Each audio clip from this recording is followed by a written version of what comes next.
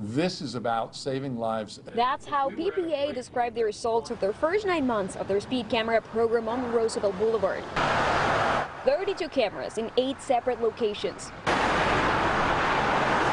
Their data shows speed violations went down from 224,000 in June of 2020 to 16,000 this February.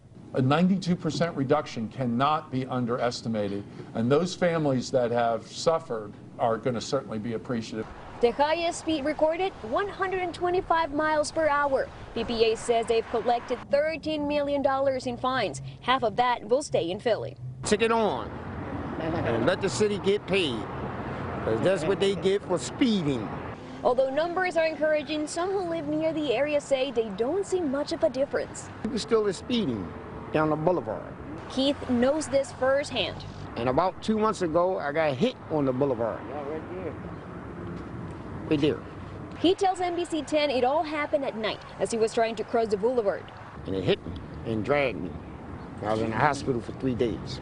For him, the cameras are not the solution. He says drivers just need to be more careful. Every time you turn around, somebody getting hit on the boulevard or some crashes on the boulevard. So these cameras focus on registering speed violations. PPA says regarding the number of crashes or accidents, they don't have that data yet, but they think it's going to be a positive outcome. They also claim we should not be surprised if we see more cameras like this one in other roads here in Philly and in the rest of the state. Isabel Sanchez, NBC10 News. Count on it.